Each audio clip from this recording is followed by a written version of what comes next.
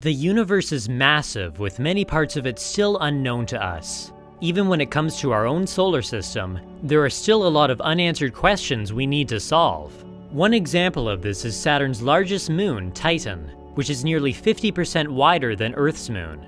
In today's video, we will be uncovering everything we currently know about the extraordinary world surrounding Titan.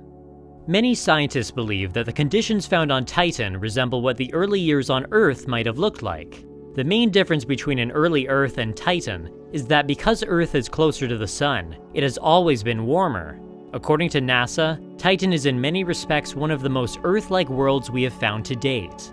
Our solar system is home to more than 150 moons, and currently, Titan is the only known moon in our solar system to have a substantial atmosphere containing a small amount of methane. Discovered in 1944 by Dutch astronomer Gerard Kuiper, Titan's atmosphere is shown to be much denser and hazier in comparison to Earth's. Although, both are made up mostly of nitrogen, with Titan's atmosphere being about 95% nitrogen and 5% methane.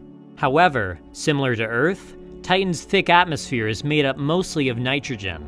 In fact, one cool thing about Titan's nitrogen atmosphere is that it's dense enough that you could walk around on its surface without a pressurized spacesuit.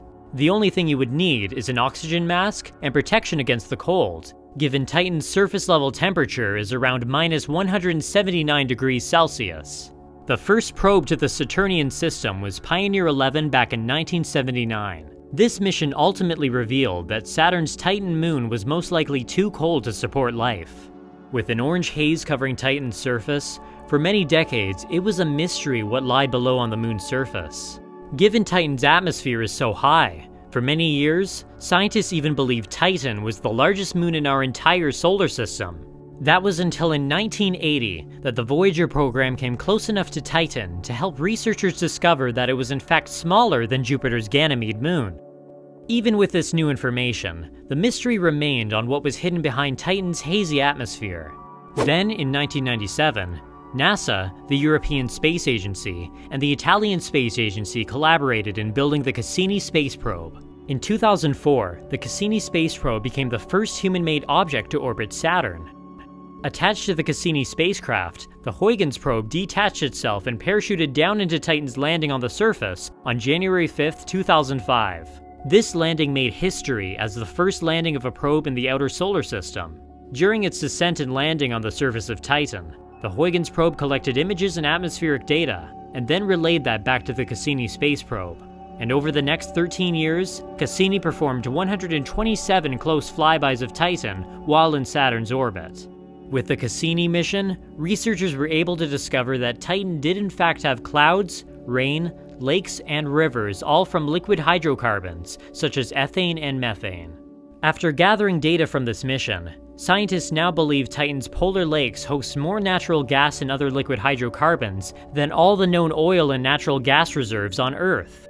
According to computer modeling, 75% of a polar lake on Titan is ethane, with 10% being methane, 7% being propane, and a smaller percentage being hydrogen cyanide, butane, nitrogen, and argon respectively. By some estimates, the visible lakes and seas on Titan contain 300 times the volume of Earth's proven oil reserves.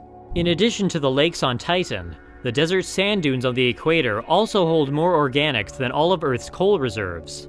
With all these natural resources, perhaps one day in the future humans will begin extracting the abundance of resources found on the moon. On top of this, it was found that Titan did in fact have a subsurface ocean of salty water.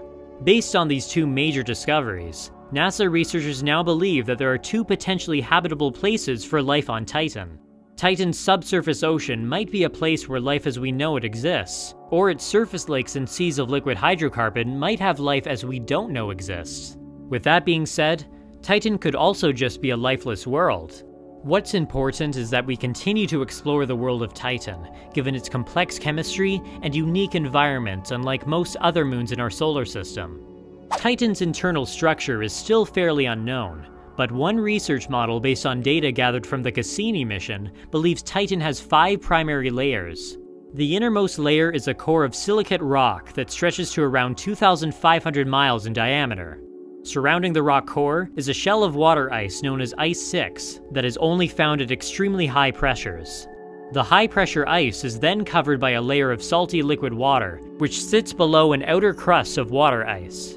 This surface is then coated with organic molecules sitting on the surface in the form of sands and liquids. Around the equator, vast regions of dark dunes spread across Titan's landscape, similar in appearance to dunes found in the desert of Namibia in Africa. The dark sand found in these dunes is made of dark hydrocarbon grains that look similar to coffee grounds. Titan only has a few visible impact craters, meaning the surface may be relatively young, with some evidence of impacts having likely been erased over time.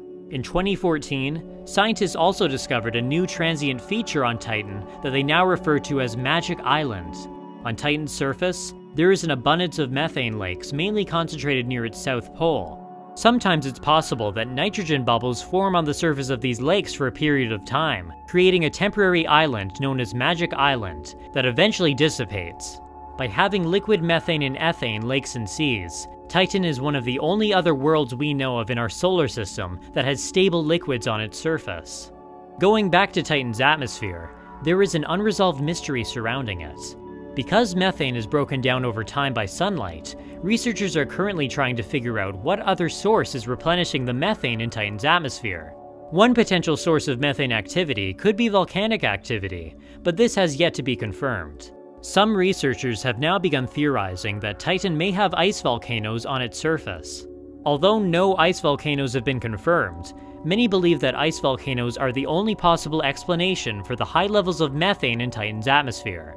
Since there is not enough liquid methane on the surface to maintain the observed levels of atmospheric methane, this theory does seem plausible. In 2008, two potential ice volcanoes appeared to be spewing water and ammonia, the latter being the source of atmospheric methane. However, this discovery is not yet confirmed to be ice volcanoes. One cool side effect of Titan's dense atmosphere and gravity roughly equal to Earth's moon is that a raindrop falling in Titan's sky falls about 6 times slower than Earth's rain. The added bonus is that Titan's raindrops on average are about 50% larger than an Earth raindrop. In terms of future missions to Titan, there have been many conceptual missions proposed by NASA, the ESA, and Jet Propulsion Lab. In each of these proposed missions, humanity would send a robotic space probe to Titan. However, at the moment, none of these missions have become funded yet, so we will likely have to wait a bit longer. One example of a proposed mission was the Titan-Saturn system mission, which was a joint NASA and ESA proposal for exploration of Saturn's moons.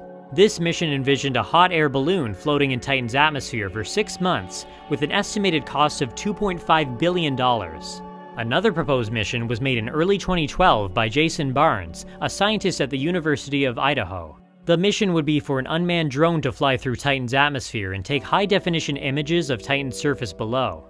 In the end, NASA did not end up approving the mission's request for $715 million, so the mission's future remains uncertain at this time. As Saturn's largest moon, Titan is one of the most Earth-like worlds we've encountered in our solar system, and with new space research being done every day around the world, we will continue to make more incredible discoveries about the moon going forward. What do you think of Titan? If given a chance to travel anywhere in our solar system, would Titan make it on your list? Also, what kind of potential do you see Titan having for human civilizations in the future? Let me know down below in the comments. I'm curious to know. And as always, don't forget to hit the like button and subscribe for more videos just like this every week.